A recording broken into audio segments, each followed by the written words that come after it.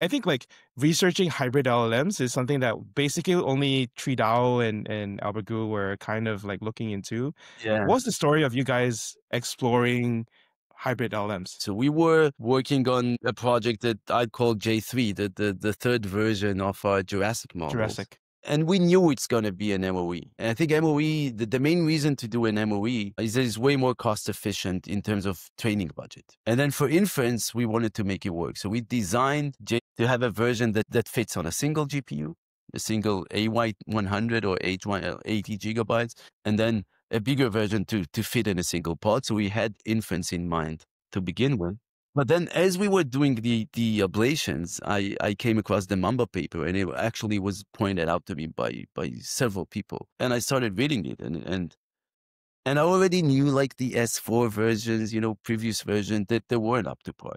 And what I really, really liked about the paper is that unlike some other papers that in order to look good compare themselves to baselines that are not the best baselines to compare to. They straight off the bat compared themselves to the latest attention architecture introduced by Llama that introduced a lot of corrections that cause things to work. Because before Llama, before all the layer norms, there were a lot of problems in getting models to train.